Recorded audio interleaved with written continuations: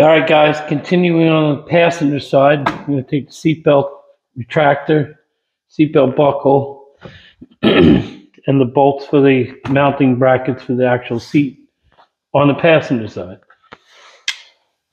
Same thing, there's two little tabs on the dot. I'm going to pop that. Stick your finger in there. That side slides up. Oh, yeah.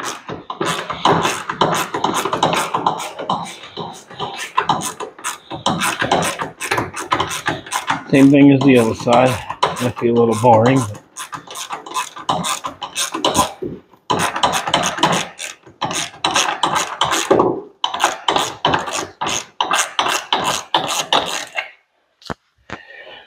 Some people might ask why I'm not using air tools when it comes to rusty old bolts. I like the trusty El Manuel ratchet. This way I can feel it before I snap it. I don't know. I'm going to try a little different camera angle this time. This is the buckle end of the passenger side belt. Let me pull this back. This should slide up a little bit.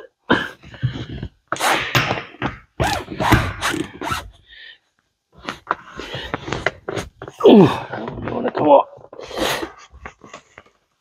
Oh, there we go.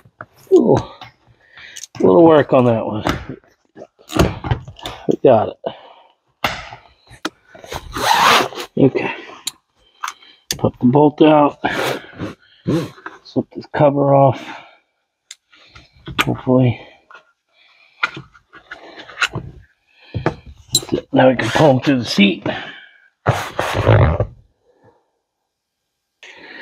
Now I don't know if you can see in this picture, there's a plastic guard on the bottom of the seat. So you gotta separate these buckles a little bit and send them through one at a time.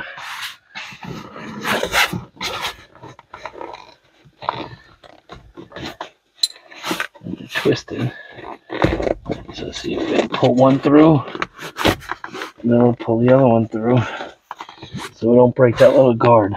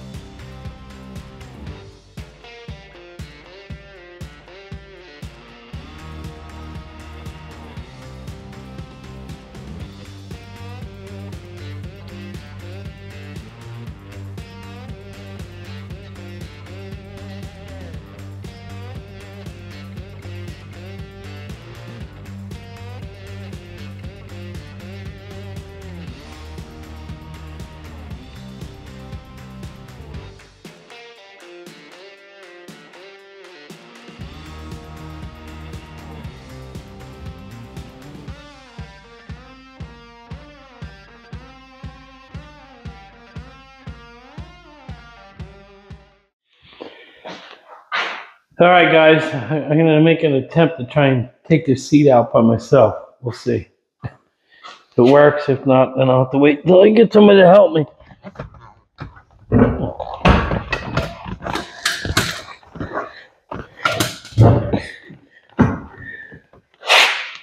Get it unstuck from the rug. I might be alright. We'll see.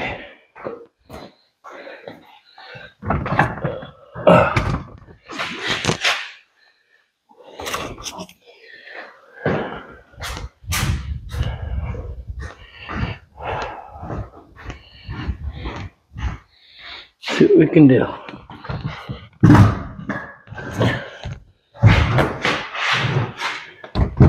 We're getting there. We're getting there.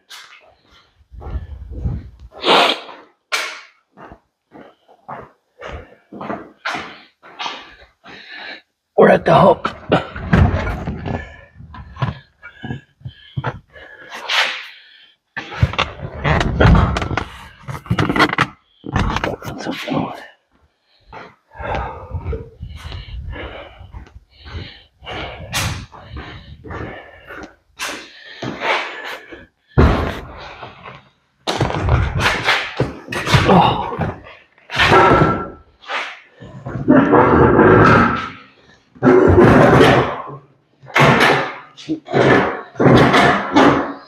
Stuck on something. Uh-oh. That's good.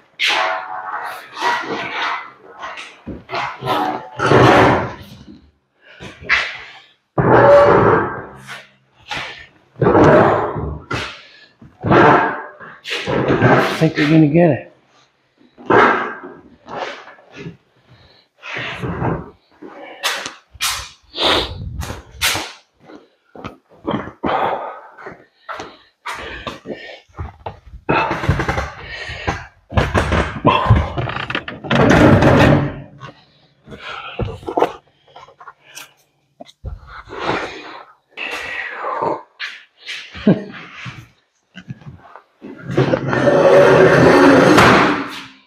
Holy.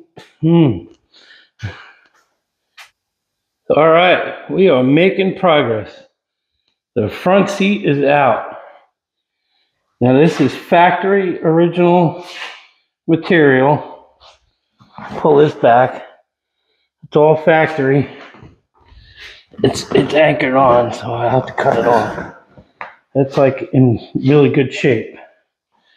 Now this got a lot of Swiss cheese. Fresh air ventilation. It's not supposed to be there, but I've been waiting 30 plus years to start doing this. And it's finally coming together. So the next project is taking that out, which shouldn't be too bad because it's all just sitting in there. So maybe we'll do that right now. All right, guys, it's tough to get a good camera angle, but I'm going to pull the two sections of the back seat out, which should just be laying in here. Oh, there's another piece of trim in here.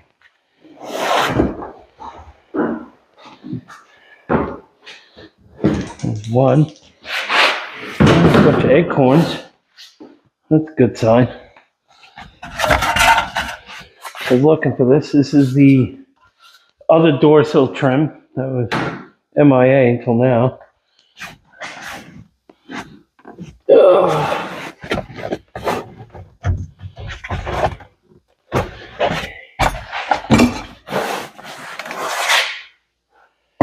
These are both the lower trim panels that go right about there on the interior, the cigarette lighters, trays. I'm going to put them over there for now. And now the lower back half. Oh, still bolted in there maybe? I don't think so. Oh, there we go. Well, and more signs of resonance. There you go. Now it's condo. All right. Yeah, oh yeah. I mean, see that from that camera angle. But a little bit of a nest going on in there. But give you a different point of view of how good the condition is. All right, so this is the back seat bolt sections, the top and the bottom. Now these are original. And look what kind of condition they're in.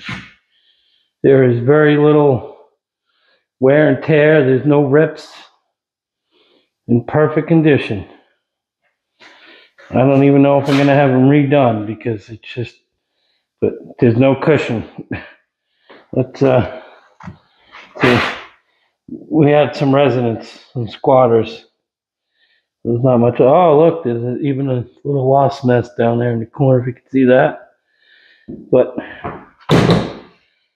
I I had to step away from the camera. It was a little emotional.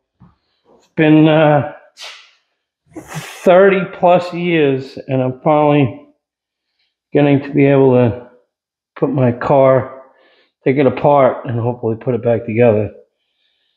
So the next video, we'll start pulling the carpet out, cleaning it out, maybe vacuum it, assess the full amount of damage to the sheet metal and the flooring. Obviously, we got that situation going on right there.